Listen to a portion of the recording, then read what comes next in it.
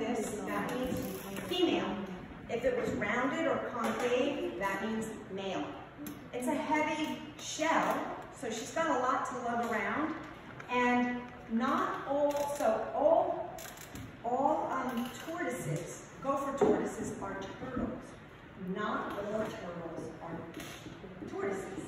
Does that make sense? So, she is a land turtle. Her feet are used as shovels for digging. If you find her in the road, and this is a great habitat for her, the dirt. If you find her and you change her direction, she will turn around.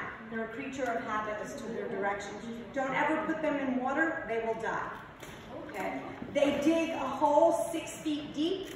Their holes are used for over 300 other species of animals, so they are called keystone species. That is why they are threatened. You cannot count them as pets. They're helping all these other species, and it's amazing that they can coexist without like killing each other or eating each other. So, there's oftentimes I put her on this floor, like especially if it's raining, we can't get her outside. We do take her outside, we give her baths, and she scales the whole room. She doesn't want to do.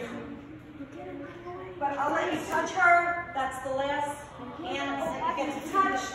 She loves back rubs, so you can just feel the top of her shell, which is in great condition. If you were to see a gopher tortoise out in the wild, their shell would be smooth because it would be all worn down from dirt.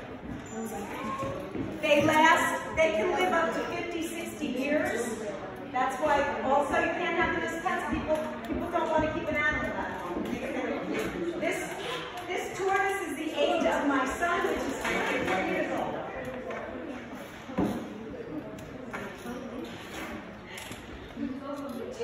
Isn't she so cute?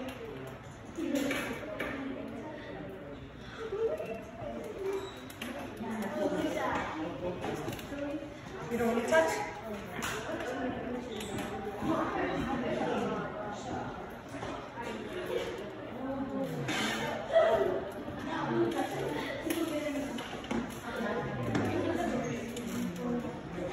No.